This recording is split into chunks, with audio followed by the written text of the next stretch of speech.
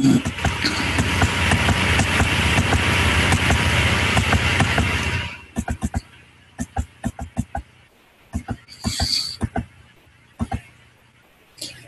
go ahead and begin the week 3 live meeting in the Introduction to Paralegal Studies course.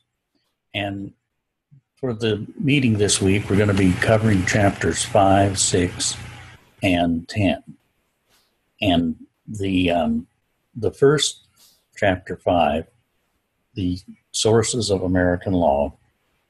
If I'm going to work as a paralegal in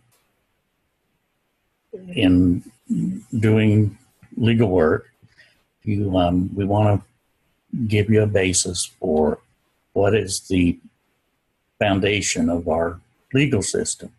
And it is unique. It is the most unique system in the world. And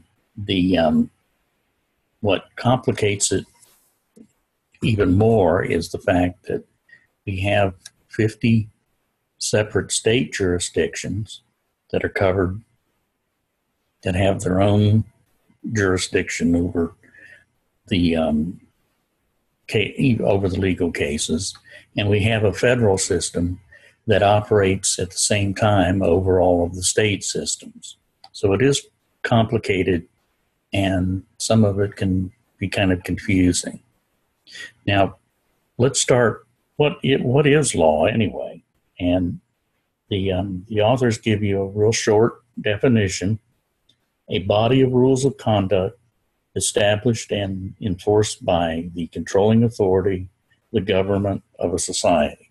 So the basis of any legal system, if you want to keep it simple, are the rules that a society operates under.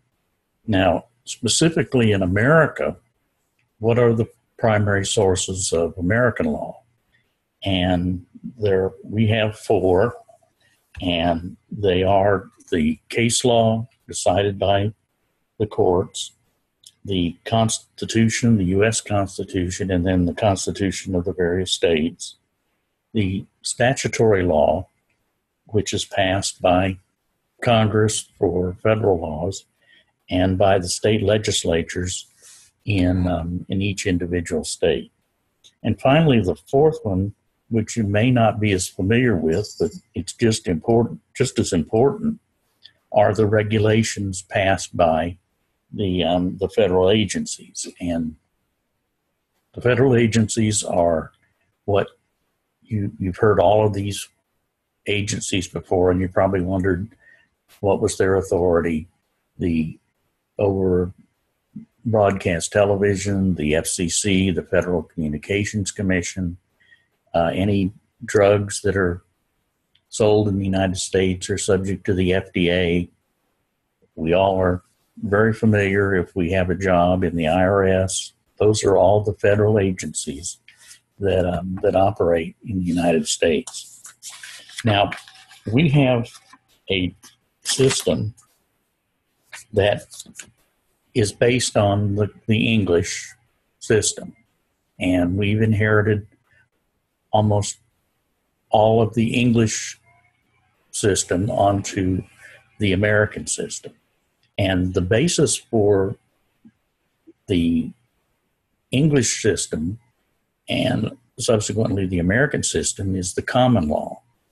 And the common law is a concept that the courts, when they're rendering a decision in a lawsuit between parties, the decision by the judge is the common law. And the advantage of this concept is that as each case is decided and the judges issue an opinion, the law is going to grow. It's going to change and adapt to new situations. So it's constantly evolving. And to try to keep some uniformity in the common law, we have a concept called stare decisis, which means the thing speaks for itself. In other words, judges deciding cases for a lawsuit that they have before them look to prior cases for direction on how to decide the case. And there is the key to legal research. That's why we've made such a big deal about how you research the case law, because that's what you're going to be doing. You're going to be giving the judge the case law that you feel he or she should use to decide your case. So that concept of stare decisis is very important in establishing our common law and the real basis for our legal system. Now, we have a dual concept. In addition to the common law, we also have something called equity. And equity works this way. The cases decided in common law by the judges involve usually the award of damages. The sole remedy under common law is the judge gives damages to the defendant and awards a money judgment for either party. The courts have also jurisdiction called equity. And equity involves, if the remedy for just giving damages is not enough, the court has the authority to make the parties do something. And they can issue an order, and one that you may be familiar with is an injunction. And it's an order by the court to one of the parties to do something. And this is what we call the remedies in equity. Now, the basis for all of the whole structure for our legal system starts with with our Constitution, with the federal U.S. Constitution is the basis for our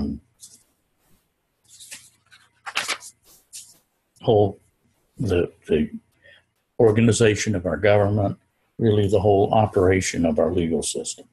And so it is the final authority for any legal matters in the United States, that if a case goes to the Supreme Court of the United States, which is the final court for the United States, and renders a decision on our Constitution, that is the law of the land.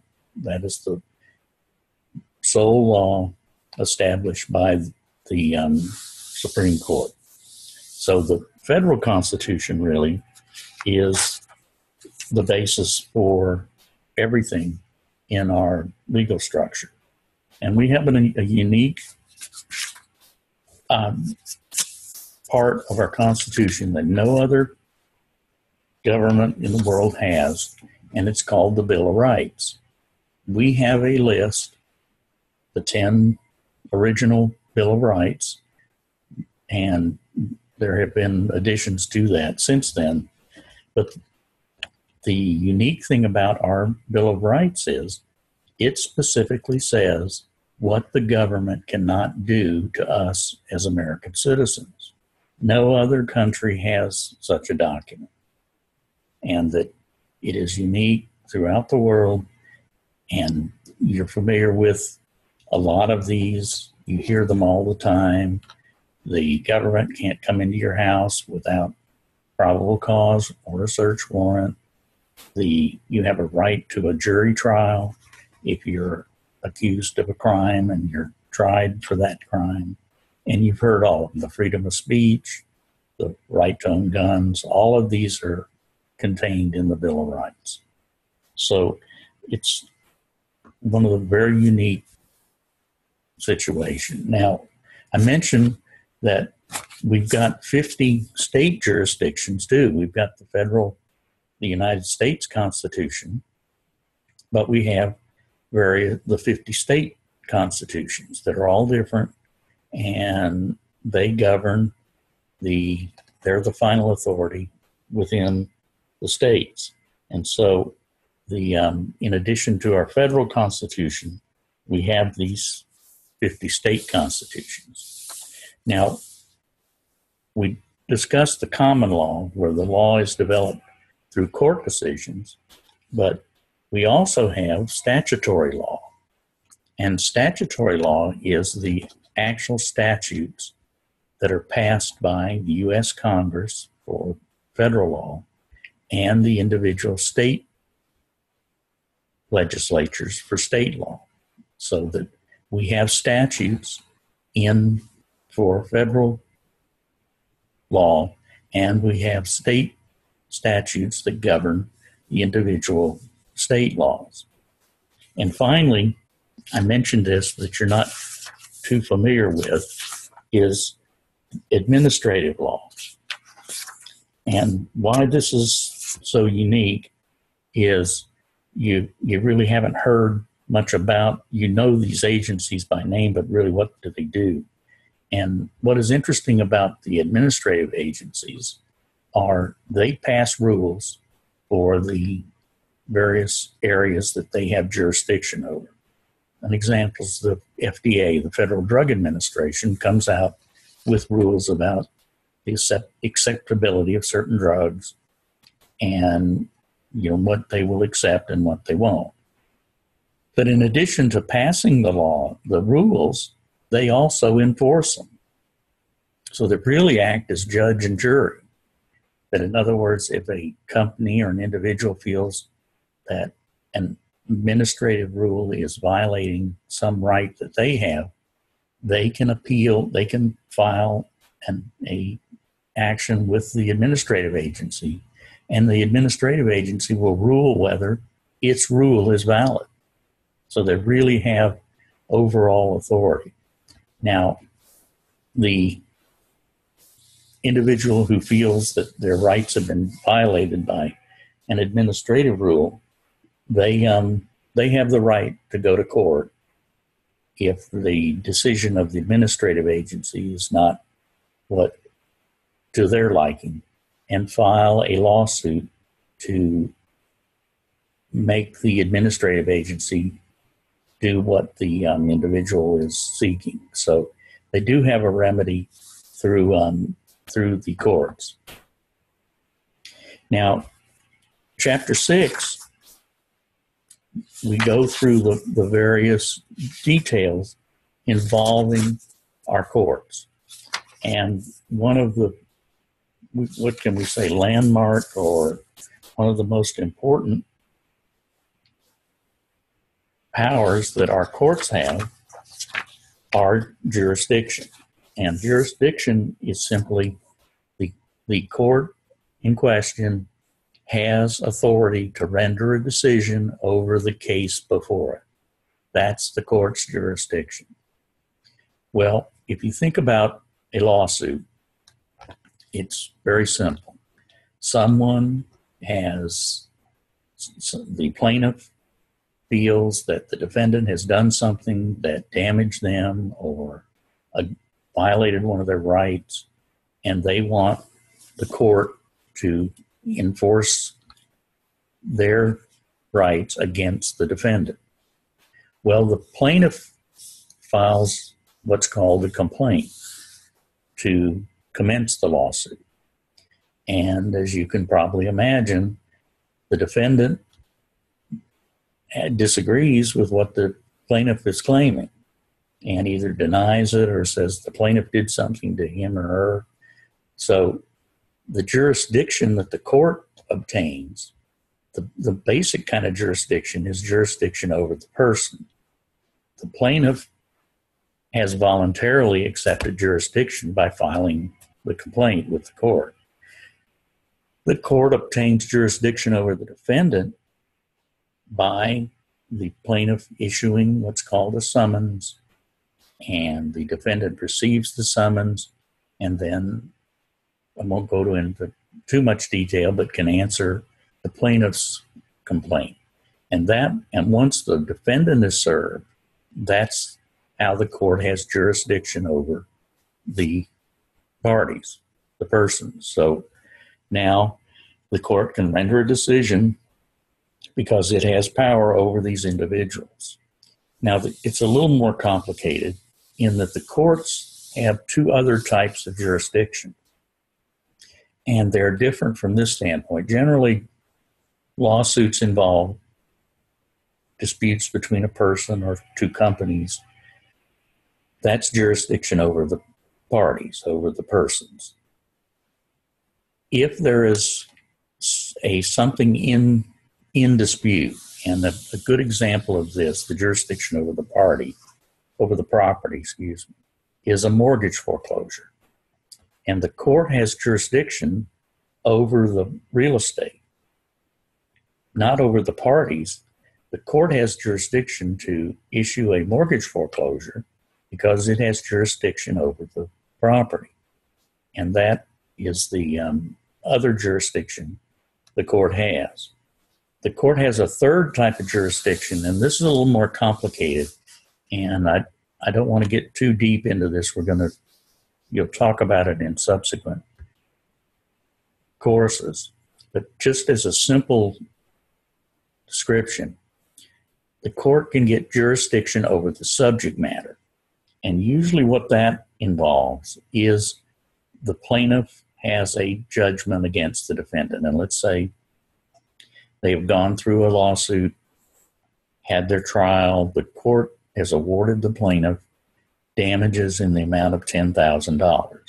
So he gets a judgment for $10,000 against the defendant. Well, the defendant's not going to write him a check right there for the $10,000. He has to enforce the judgment. And what the plaintiff attempts to do is get jurisdiction over property owned by the defendant to enforce this judgment. And so if the defendant has property, real estate, or some type of equipment, the plaintiff files an additional action to get jurisdiction over the subject matter owned by the defendant and to pay for his judgment. It's a lot more complicated than that, but let's just leave it at that for now, that's what's jurisdiction over the subject matter. Now, because we have 50 separate state courts, as I mentioned, the jurisdiction in the state courts is over state law. Well, we've got this federal system that operates, that is the law for all of the 50 states for the United States. So that the jurisdiction of federal courts, there's a federal court system and there's a state court system. The jurisdiction of the federal courts are based on two types of jurisdiction. Federal questions, and what that means is the federal court has a case involving a federal statute or a constitutional question. That's what we call federal questions. Those go to the federal courts. But the federal courts also have jurisdiction over state decisions, but they are limited as to the kinds of cases they can take.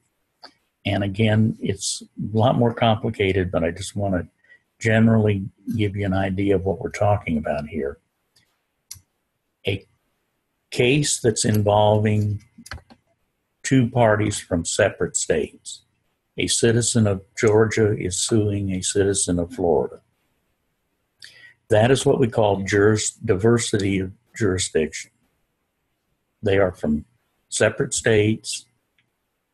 The federal courts have jurisdiction over that kind of lawsuit when they are individuals from separate states. And also, because everybody'd want to go to the federal courts for their decisions, the amount in dispute has to be over $75,000 before it goes to federal court. And that's merely a limitation to prevent everybody from taking their case from state court to the federal courts. That's a very simple summation. It's a lot more complicated than that. But for our purposes, that's where we want to leave it.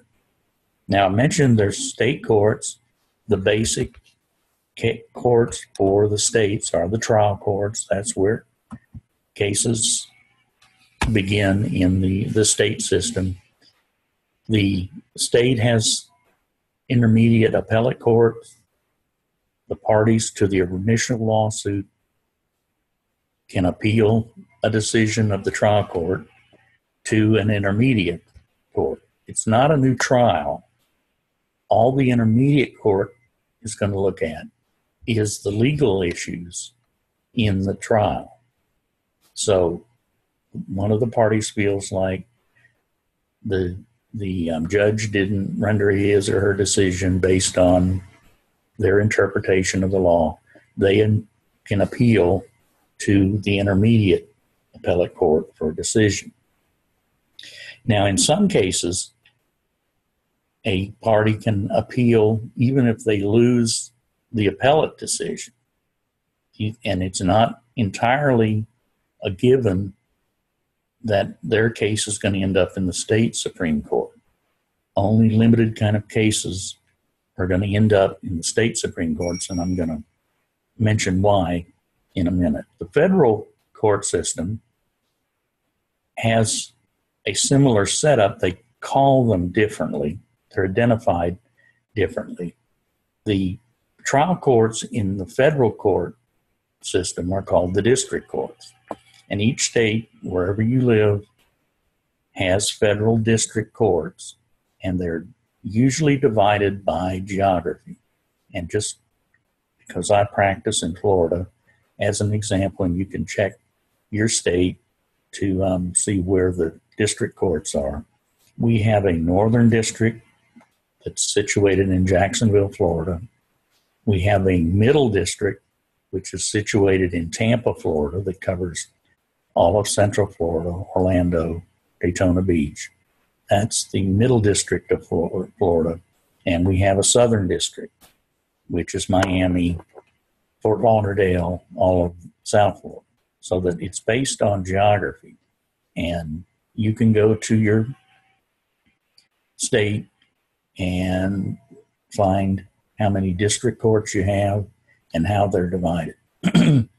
Now, the federal system has a similar system to the various state systems, that you can appeal a decision of the district court to what we call the Court of Appeals. And that is the intermediate court in the federal system. And the authors give you an example. The courts of appeal are divided by geography. And if you look in the textbook on page 171, there are the various courts of appeal. And you can find your state on there, wherever the jurisdiction of that circuit court of appeals is based on where the district court is located. So if you notice, I'm in Florida. All of our federal cases go to the 11th Circuit Court of Appeals. And you notice if you're in New York State, it's the 2nd. If you're in California, it's the 9th Circuit Court of Appeals. If you're in Texas, it's the 5th Circuit Court of Appeals. And then, of course, the last appeal for any case in the United States is to the Supreme Court. Now, as I mentioned, in the state system, you don't get an automatic appeal to the Supreme Court. The Supreme Court in the individual states, all of the Supreme Courts in the individual states, and the United States Supreme Court have a way to limit the kinds of cases that come before it. And this is a Latin term called a writ of certiorari. And what that means is, if you want an appeal in the state courts from the appellate courts to the Supreme Court, or you want an appeal from the Court of Appeals to the U.S. Supreme Court, you have to file a writ of certiorari with the Supreme Court. And what you're saying is you are asking the Supreme Court to decide your case. You haven't appealed it yet. You have an initial step. You have to ask the Supreme Court, will you hear our case? And the Supreme Court turns you down the Supreme Courts in the states and the United States Supreme Court turn down most of the cases that they receive a writ of certiorari. So see, this way they can limit the types of cases that they want to consider. So that's the use of the writ of certiorari. You have to ask the Supreme Court, will you hear our case? And that way it can limit what the kinds of cases they will decide. Now, the chapter concludes with a very important part of our legal system today called alternative dispute resolution, and you'll hear it by the initials ADR. And alternative dispute resolution is very important in our legal system today. Nobody doubts for a minute, no one would argue that our court systems are jammed.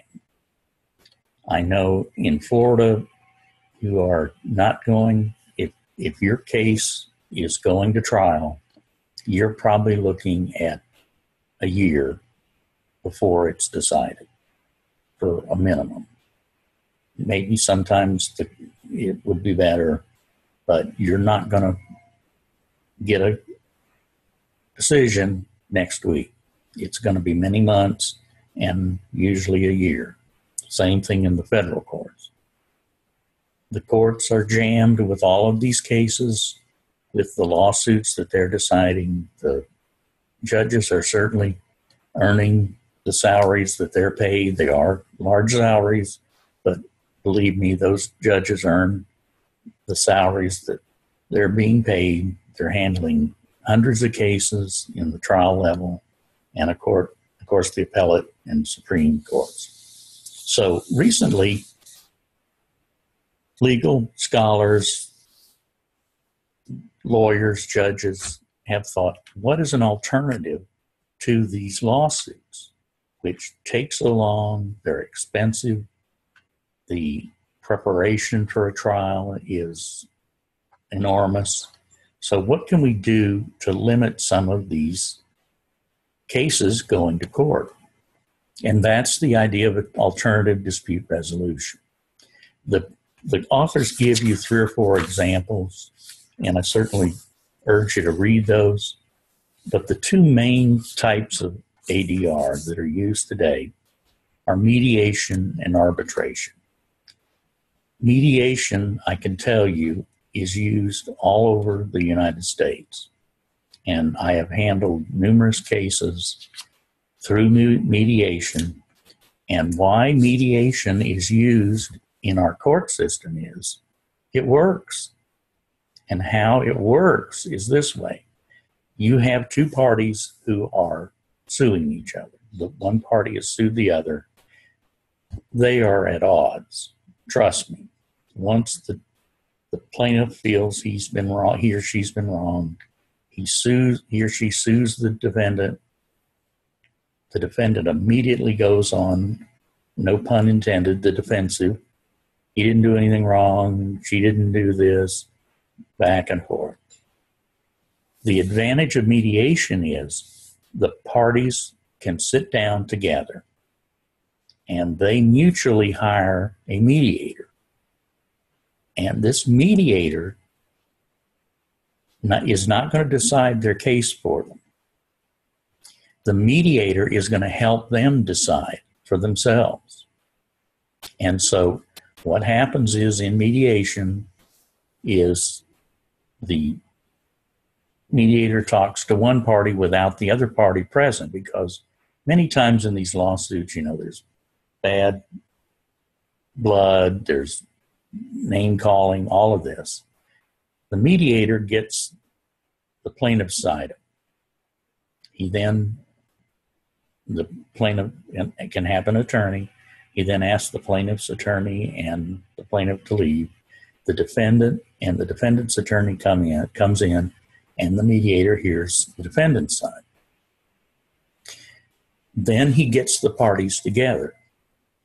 And the secret here is, and some of these mediators are very skillful, believe me, he or she, the mediator, shows the parties, this is what you're going to get. And literally he can say you're dreaming if you think you're going to get a $100,000 judgment against the defendant. He tells the plaintiff, listen, there's no way you're going to win that much money. You're going to get about $10,000. And so if you think about it, see, now we're getting to the reality of what's going on. And it works. And many cases are settled through mediation, and they stay out of the courts. Now, the parties always have the option of saying, no, I'm not agreeing to this, we're going to court. So the mediation is to keep the lawsuits out of the court, but the parties always have the option of proceeding to a lawsuit in a court decision. Arbitration is a little different, and it's not used as much as mediation because arbitration, the parties actually hire an arbitrator, he or she's called, and they render a decision. So in arbitration, very similar to the mediation, the parties present their case to the arbitrator. But in this case, the arbitrator actually makes the decision for the parties. And they can agree to be bound by that, or they can have the option of going ahead and filing a lawsuit. So that's where the arbitration is different from mediation, and it's not used as much. And usually it's used in very large cases between corporations. And so the individual kinds of cases that are settled, there's family law mediation, there's contract civil court kind of the disputes involving a business and an individual. So that's the reason it's so often used now, because it works. Well, the lecture should cover Chapter 10, I think I mentioned earlier. Why I'm not going to cover it is we have a whole course that you're going to take on civil litigation before trial. So I could spend hours explaining Chapter 10. I do urge you to read it and to get the basic kind of concepts, but you're going to have a whole course that covers that. And so this is just kind of an introduction to what's involved. And I certainly urge you to read it. And if you have any questions, to contact me. Well, I'm going to conclude the week 3 meeting at this point.